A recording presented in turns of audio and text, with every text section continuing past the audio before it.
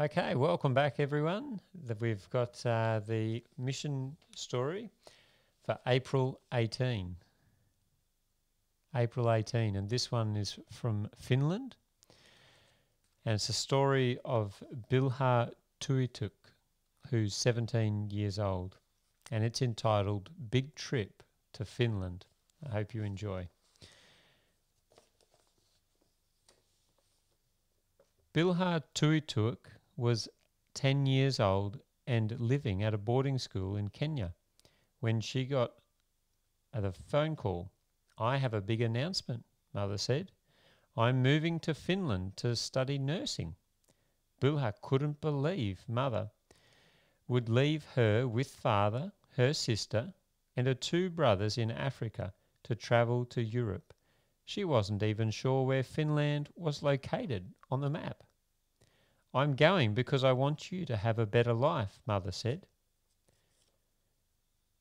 "I will send for you as soon as I can." Bilha wept. "Go later," she begged. The wait proved to be long. 5 years passed. And during that time, Mother called often on WhatsApp. She spoke about learning nursing and the Finnish language. She said she was reading the Bible for the first time and was convinced that the seventh-day Saturday was the Sabbath, not the first day, Sunday. Bilha was surprised. The family always had gone to church on Sunday in their hometown of Eldoret. Mother showed Bible verses about the Sabbath, and they saw that she was right. One day, Mother called to say that she had found a church in Tempere, near to where she was studying. It was a Seventh-day Adventist church and worshipped on Saturdays, just as she had read in the Bible. "Before I left Kenya, I prayed, 'Take me to where people read your word and where I will grow,' Mother said. My eyes have been opened in Finland."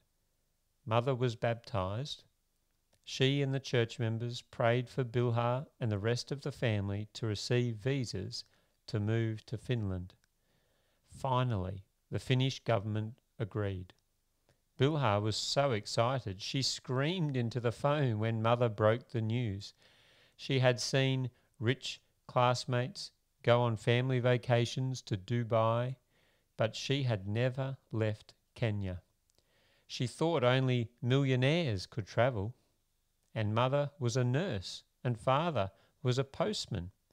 But now she was going to live in Finland.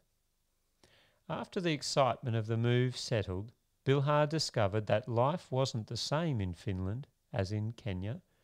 First of all, the family arrived in January, and the ground was covered with white, cold snow. She had never seen snow before. In Kenya, children politely addressed their teachers as Mr. and Mrs. In Finland, children called teachers by their first names. When Bilha tried to call her teacher Mrs., she replied, "Please don't call me that. It makes me feel very old." A year after she arrived in Finland, Father became sick and fell into a coma in the hospital. Bilha prayed the words of Jeremiah 32:27, which says, "Behold, I am the Lord, the God of all flesh. Is there anything too hard for me?" She prayed, "God, you are the God who said this. Restoring my father's health is not too hard for you." Father woke up and 6 months later was released from the hospital. He gave his heart to Jesus and was baptized. Bilha and her sister and brothers were baptized on the same Sabbath. Moving to Finland has changed Bilha's life. She used to only pray when she wanted to ask for help. Now she prays all the time to thank God for his goodness. She believes that God brought her family to Finland to learn about him. The first Seventh-day Adventist in Finland was a sea captain, A.F. Lundqvist. While at sea, he was converted by the Plymouth Brethren in 1885.